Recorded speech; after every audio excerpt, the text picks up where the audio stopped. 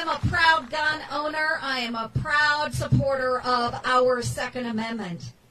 That's at risk, folks. We're already hearing on the news about what a potential President Biden might do and trying restricting our ability as gun owners. Okay, so who's going to defend that in the United States Senate?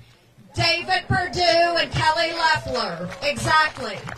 How many of you here support the men and women in blue? God bless you for that.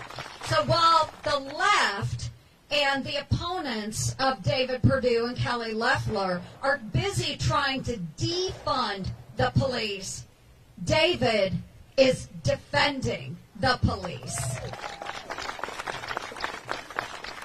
Now, one thing, I came in at the same time as David, and David is a great friend. I tell you, we are in Bible study together as well. There's a group of us in the United States Senate that get together every Tuesday morning. And I tell you what, when we talk about religious freedoms in the United States, that's also at risk right now.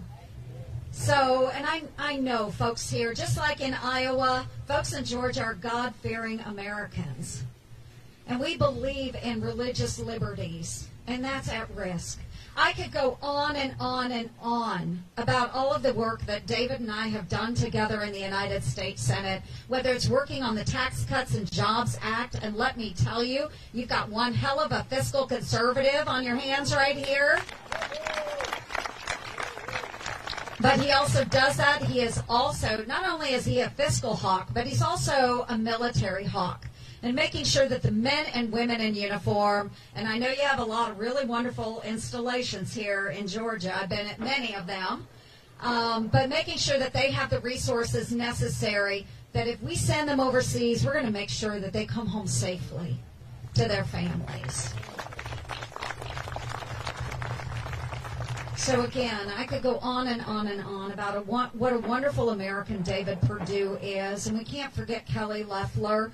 We have 2 seats that we are defending. And this is so important to me.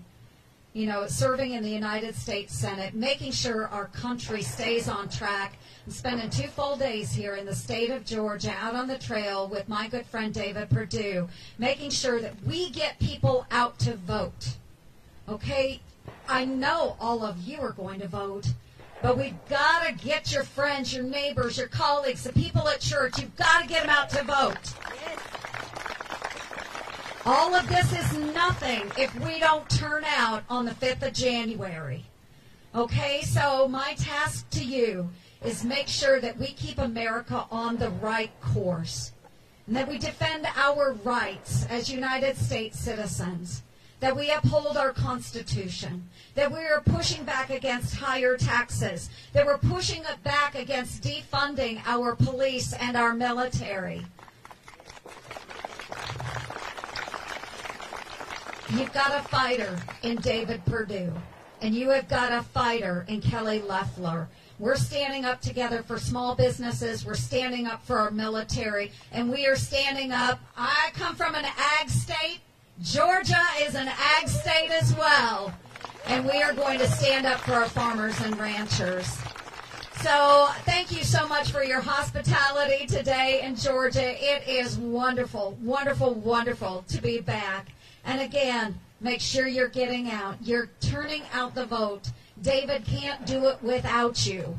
So it is my pleasure right now. I'm going to turn the microphone over to my dear friend. But God bless you all. We know that we can't allow these seats to go to the Democrats. We can't allow Chuck Schumer to take the majority in the United States Senate. That's what's at stake. So it is my great honor, my great privilege to introduce to you your current and your future United States Senator, David Perdue.